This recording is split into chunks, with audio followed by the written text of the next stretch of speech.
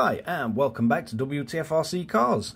So this is one that crops up quite a lot of times, and it's usually if you've reset the controller or if you do a firmware update, and I've seen people causing this issue by sort of when they do it firmware update and that, they've got the controller lent on something and the steering or the throttle's pressed slightly and it does kind of mess things up.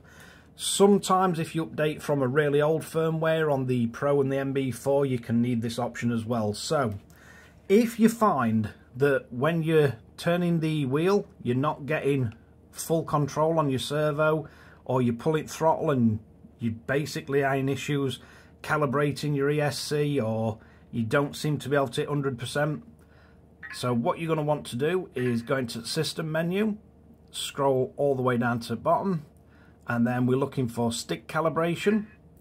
It'll ask you, are you sure? You press yes. Now all you do is move your steering all the way either side, you pull your throttle all the way in, you press your brake all the way, and basically this tells the transmitter where your actual start and finish points are on the potentiometers.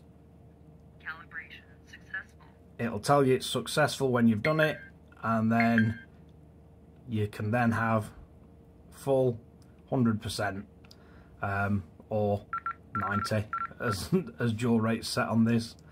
But if you turn the dual rate off, you'll get 100% travel, and it will fix the issues, which can be one of the issues that causes your ESC not to be able to calibrate its endpoints properly.